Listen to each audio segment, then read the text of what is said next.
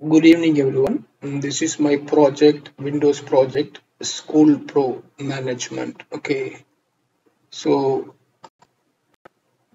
this is my project, and the starting point of this project is Form Splash. So this will get loaded up to 100 percentage. When it get loaded, it will navigate to login form. I have included two logins. Here it is admin and teacher. Admin have access for all this module like student, teacher, attendance, event, fees, desk, dashboard. Whereas for the teacher have only access for the attendance. The rest of the module will get hidden from the teacher module.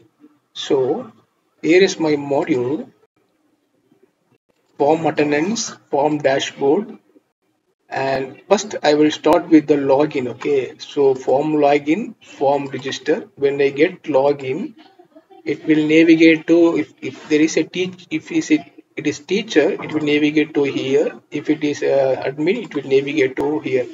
So and then on fees, event, student module, teachers module, like this we can see here. And also I have included the PDF for to take the attendance, and we can mail it from there. Here it is the student, and I have included PDF for attendance, so we can see. So let's start the project. Okay, so I'm going to start the project. It will get loaded. It's loading.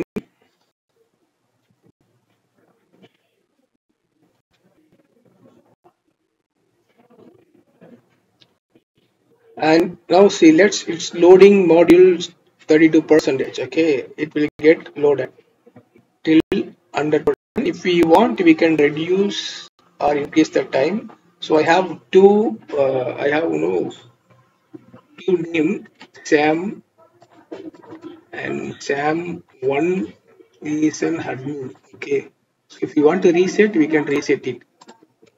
Sam Sam one department is admin. I'm going to log in. So valid user, I have validated the fields.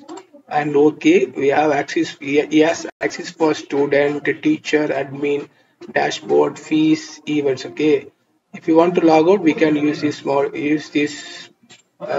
If you want to close it, we can use this button. So I have a student. So here is my student database. Please fill this all the field because I have included no edit. Okay, that's why it's appearing. So I'm going to include a student 108, and his name is um, Arvind. Now his gender is male. Okay, and what's his date of birth? His date of birth is 2010. So class is 11th and fees is 20,000. And address is from Coimbatore. Okay. So I'm going to add it. Data is added. Look at this, it's added. If you want to make a change for the fees, we can make a change like 10,000. So look at it, it's getting changed here. Okay. And here is we can delete the module, and if we click back, it will go to teachers table. We can insert the teacher table as well. And if you want to close it, we can close it. We can go back. We can edit the admin and the attendance for the student. Now let's see, I have included the A108, right? It's getting fetched from that student table. I have included the code also. Now it's getting disabled because if you change the name, it will conflict with the database. Okay, so date of attendance, and we can make it present, add. So if you want to take a printout, save PDF, like we can save it in the local disk. We can mail it to the appropriate teachers or headmasters. So let's go back and look at it is events. We can include the events. I have already included the events here. Now I'm going back.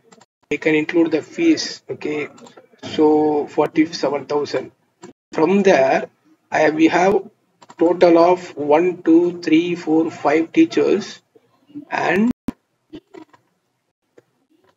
so 1, 2, 3, 4, 5, 6, 7, 8 student. So you can see here, see 8 student, 5 teacher, 4 events have already conducted. Total fees collected is 47,000. We can log out from here. So all modules are now working fine. Now let's check it for the teacher. Okay, Paul is a teacher. Paul 1 is a teacher, department of teacher. When I get login, valid user, when I click student, no access for this. Teacher have only access for to update the attendance and to download the PDF and send it to the appropriate and respective teachers or headmaster. Okay, so this is a module I have done, and I have included primary and foreign key for student and attendance sheet, and already predefined primary key also is in there in the database, and not null value also available. I have not included unique queue because in this attendance, whenever every day we are going to update it. So if we get unique queue, it will get collapsed.